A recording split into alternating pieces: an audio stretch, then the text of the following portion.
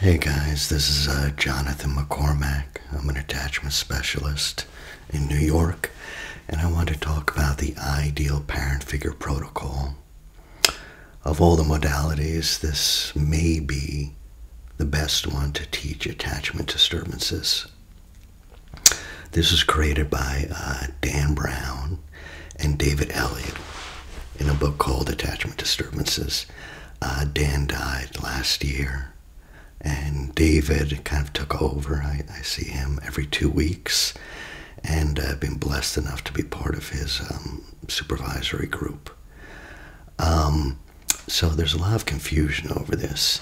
The ideal parent figure protocol is just one of 3 pillars to treat this thing. What is it? It's kind of, sort of, people describe as a guided meditation. It's really not, though. But I can see why you would think that, because it kind of feels that way. In a guided meditation, you kind of just close your eyes, and then the person kind of just guides you through a scene. And it kind of feels like that. It can start off like that. For the ideal parent figure, essentially what you're trying to do is you go back, you float back to childhood, and then you imagine scenes where you're getting those developmental needs met by your parents. And there are 5 big emotions we're trying to get somatically. You're not just imagining it, you're trying to get in your body. The first is a feeling of safety. It's promoted by parents being very consistent, very reliable. Parents, you feel that they have the ability to protect you from any danger or threat, and you feel like, no, this person, when they're around, they're making sure everything's safe. And you feel that deep inside till you internalize that feeling of safety. The second one is feeling seen and known. And that's promoted by the parents being very attuned to the child. The child acts, the parent reacts in an appropriate way. And I tell you, it's very difficult to live life without being seen and known. This used to be called the wound of old age.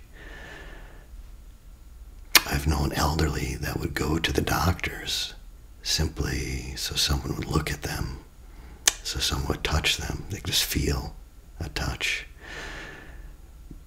Because they have no family, no kids, and no one knows what's going on with them. And when you don't feel seen, that no one gets you, you feel invisible. That's a big part of loneliness. People I know with a lot of friends, who are married, still feel very lonely. Why? Because no one understands that things important to them, and they can't share that with anyone. The third is an experience of felt comfort, and that your parents hopefully will be able to soothe you. Same way in a relationship. Whenever you're dysregulated, your partner should come, and hopefully being around them makes you feel more regulated. I ask, if you're with someone, are you able to regulate them? Do you feel more balanced when you're around them, just naturally? And can you do that for them? The fourth is a sense of being valued. That's, experiencing delight, being delighted in as a child. And the fifth is a sense of support. You feel supported.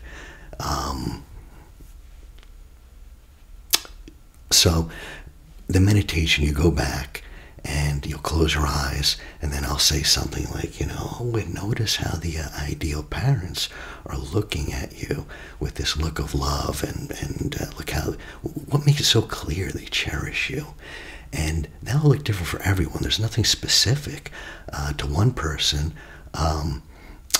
they'll feel very safe if the ideal parents are far away, like 20, 30 feet away. They're still getting used to that safety.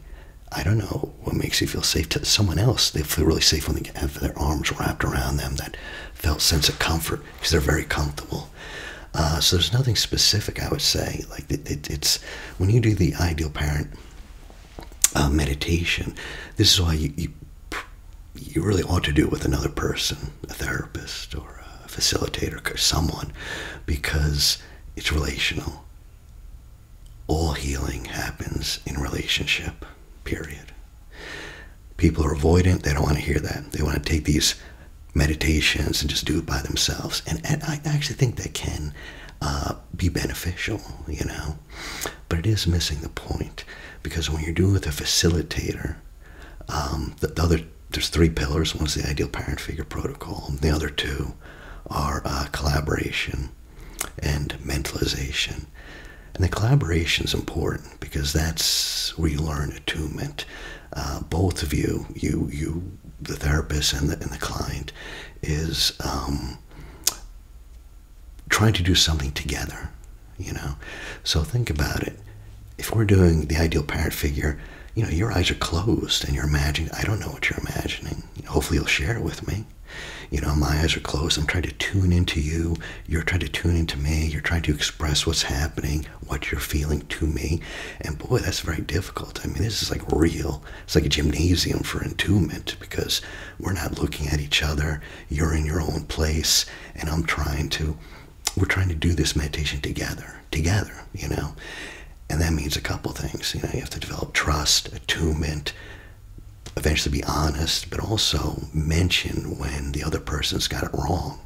That's a lot of times, that's when the progress really starts getting made. When someone says, you know, we were doing this meditation and, you know, you said something, and that's not where I was at all. I was in a completely different place. I have to say, I got really resentful. I thought it was very controlling. Boy, they just mentioned their needs. They mentioned, and now I have to change. You know, and now I can be more attuned to them because I know more, and we're attuning to each other, and that's what it's about. You know, so much about attachment is attunement. So collaboration is important.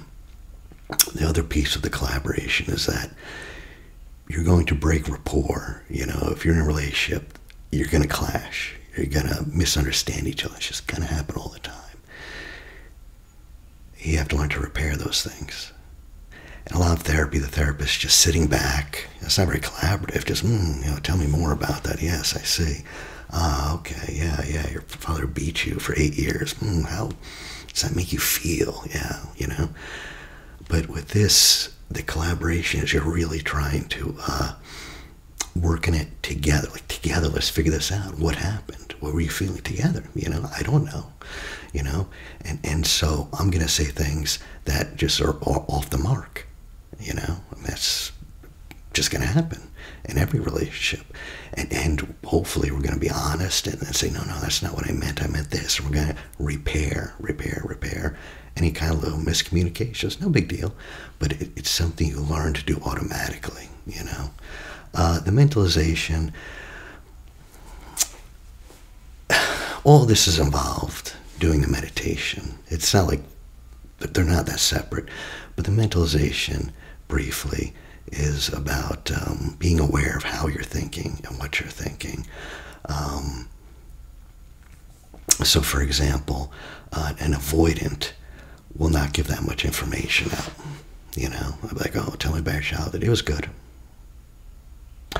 What about your mother there? How was your relationship? Pretty good. You know, and you have to say, like, you know, I don't know if you realize, but when you give me these one-word answers, I actually don't know what's going on. I can't understand where you're coming from. I mean, did you know that? Did you realize that you had that effect on people when you use those? It almost like sounds like you really don't want me to hear, which is okay, but that's how it feels on my end. It's tricky because people get insulted, you know.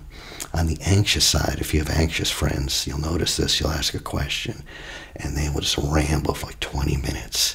And sometimes they don't even answer the question. They'll be talking about this, they'll be talking about that, and their minds aren't clear.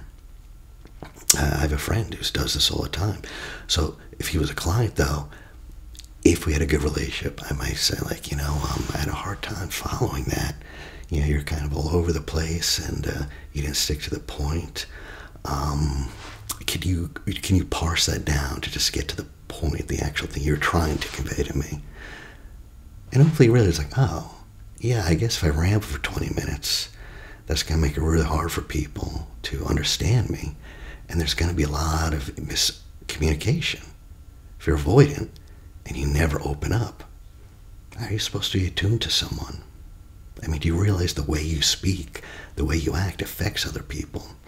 And a lot of times we don't, you know. If you didn't get that mirroring and that attunement as a child, you are a bit alienated from that, you know. So those are the three things. And the ideal parent figure protocol itself, I'll do a quick one just to kind of show you what it's like. But David Elliott and a lot of people think you really ought not to. If you have any sexual abuse, don't do this alone. Don't do this now. Get a facilitator, get a therapist. If you have any trauma, any dissociation, again, don't do this, you know. So just briefly, if you're in a good space, and if you're not, try to think of maybe 3 things that were really helpful, where you felt that peace or you felt proud of in the past year, just to get those kind of lit up in your mind. So now you're in a positive state, you're in a resourced state, okay? And just to explain how we'll do it is we'll take a couple deep breaths, we'll get into the body, and we'll do a body scan. People with attachment issues have a hard time getting in touch with their body. So we will do that. And then I'll float back to childhood. And then I'll have you float back to childhood, get younger, and then bring in the ideal parents. Now the ideal parents, these are not your real parents. These are imaginary parents. And these are ideally suited just for you. I don't know what you needed as a kid. You do. And you can give those qualities to them. Don't make them based on anyone you know. It's important, the felt sense, not so much visualizing them. A lot of people aren't very visual. But you've been around people where you feel safe. Like, no, this person, this girl, I just feel safe. I can share anything I'd like here, you know. That felt sense in the body. And when I do it, I'll be saying, like, you know, notice how that affects your body, you know, and your mental state. Because when you're calm, you're much more regulated and your mind is much clearer. And you might even notice that. And if you don't, then when you're upset and you're talking, you not realize, like, well, I'm very upset now. The things I'm saying really aren't making sense, and they're not going to. I'm going to have to calm down. You know, you might not realize that at all, you know. It's part of mentalization. If you had some real issues with your folks, just for this isn't part of the ideal, but I would just caution you. You can even use some other attachment figure. Some people use like the Dalai Lama, or just some spiritual figure, you know, just so you can get an idea. You know, eventually though, you do want ideal parents. So let's try that out. So I would just ask you to get into the meditative posture with your back straight but loose. And you can just start bringing your awareness into the body, bringing your awareness in and down. And we're going to take a deep breath, hold it, and then slowly release. Going to take a super deep breath. Hold it below the belly. And then slowly release.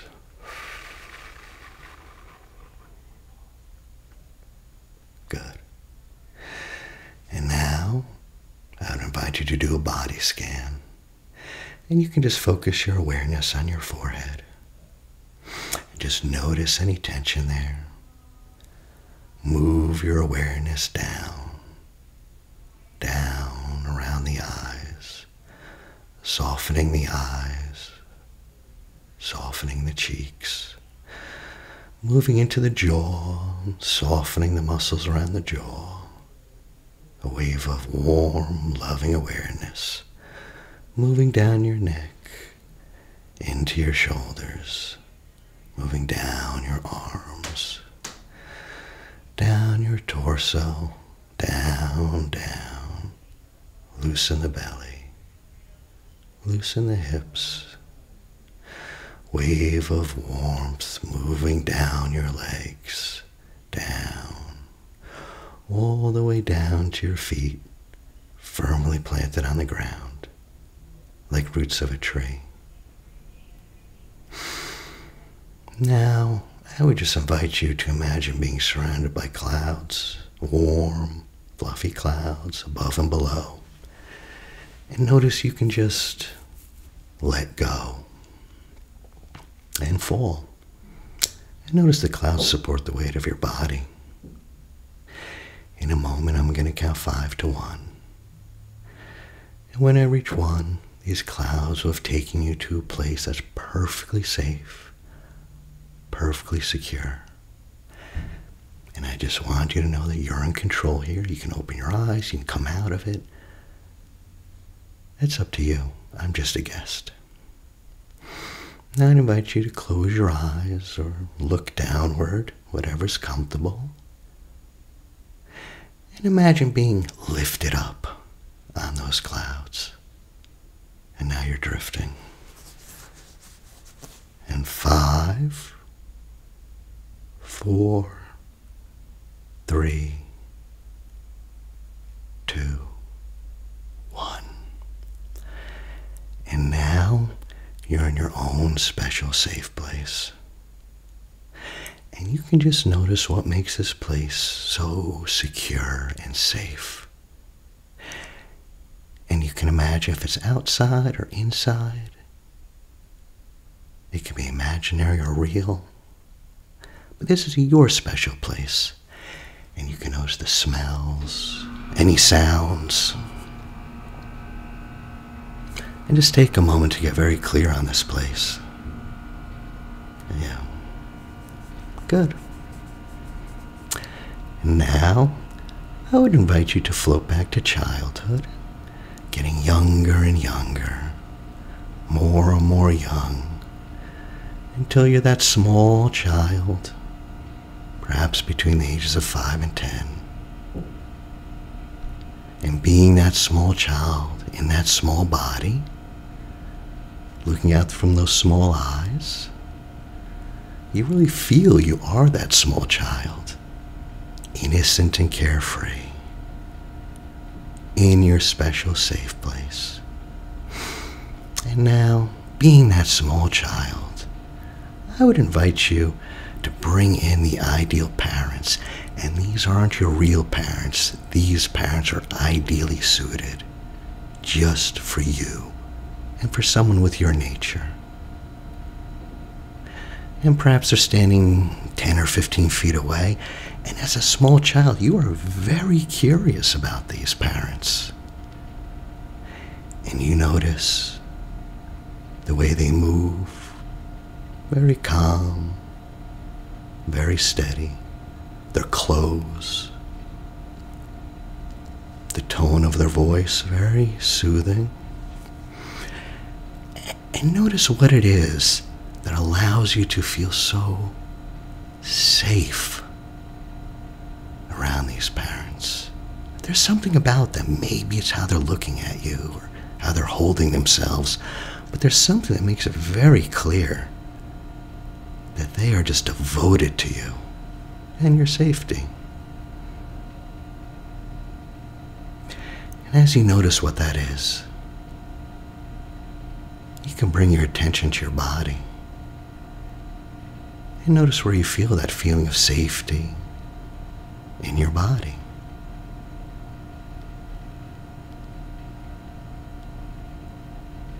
And as you focus your awareness on that feeling of safety in your body, perhaps it becomes more and more familiar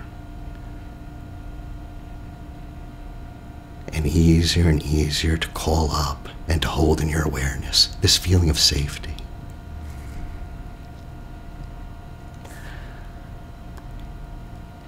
And now you look up and you notice their eyes, and these eyes are shining. and notice what it is that allows you to know that they are delighted in you. Perhaps it's a gleam in their eyes, a smile, but they are delighted in you. Just delighted to see you. They are so proud and happy to be your parents. And this might feel a little strange. But notice you can take in that delight. And notice how you respond to it. And notice how they know just the right way to make you feel comfortable with it. If you want to bring them closer, you can do that. But they're just as happy to move further away to give you space. They're there for you. And you can move them further away, closer, until it feels just right. Shaping and reshaping the scene till it's perfectly comfortable for you. Yeah. Yeah. Good. And now, if you're yearning for a connection, you can even go up to these ideal parents. You can tell them what you're feeling, what's going on with you. These ideal parents are so attuned to you. They not only see you, they see what's inside of you. They see the shifts. And notice you can share anything, not just good feelings, even feelings of sadness, grief. They know just the right way to create a space that's safe for you to express yourself. Go ahead and take a moment. Speak to them if you want. If you want, you can go up and hold their hand. These ideal parents are not shy to show physical affection. They're very open, but only in a way that you're comfortable with.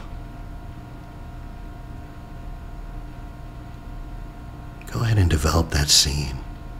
See if you can feel that warmth. And notice that warmth. And notice where it shows up in your body. This feeling of warmth and safety. Yeah. Yeah. Good. Good.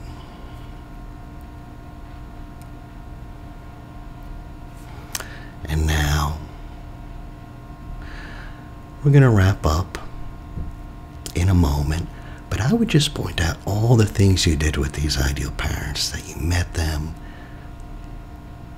perhaps you shared with them, perhaps you interacted with them. You did a lot of things.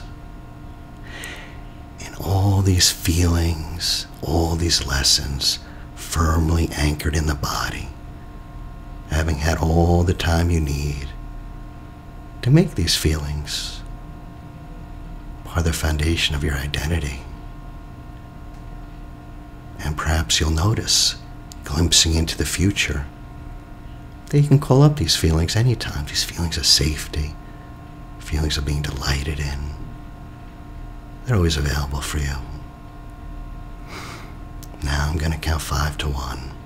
And when I reach 1, you'll be back in the room, in the present, with these lessons firmly anchored in the body. And 5, 4, 3, 2, 1. Back in the room, safe and secure.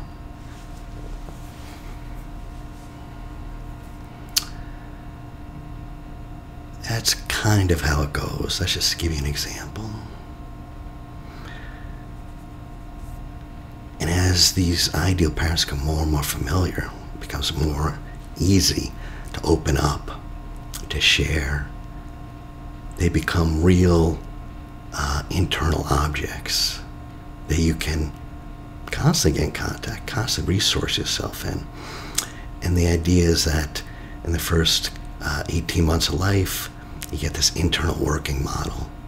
Tells you what to expect from people, tells you how you're going to react, what different things mean. And with this, you're devising a new internal working model. The unconscious doesn't recognize the difference between memory and imagination. Fascinating to see the MRIs. The same, you'll look at them. This is someone imagining, this is someone remembering. It'll look the exact same. You wouldn't be able to tell the difference. And that's because, especially in childhood, you're very porous. You're between fantasy and memory. Little kids live in a fantasy world. So the brain is usually going off your actual memories to predict what might happen. And now you have these imaginary memories, these new experiences, only if they're felt, because we're reprogramming the nervous system. You can't just sit there and imagine, you have to feel it. And I know that can be very difficult, especially for a lot of us with attachment problems. It's like, where do you feel that? I don't feel that at all. I feel delighted in. What is that? It takes practice. These things are like a gymnasium, like developing muscles. Muscle memory, it's kind of like that. It's like love memory. You're practicing, because in a relationship, you're going to have to practice being delighted in, delighting the other person. But that'll happen automatically if you have a new internal working model. How long does it take? 6 months to 3 years. And honestly, doing it once a week with a facilitator is okay, but just okay. I hate when people try to oversell their modalities. Like they come up with something like, oh, this will cure everything. Come see me. In 3 months, you'll be perfect. And no, it takes some work. And I wish that wasn't true. I wish it was a lot easier. But I got to tell you, I know people do this every day, just like they meditate. So they do this 15 minutes a day. And geez, in a couple months, you'd be amazed,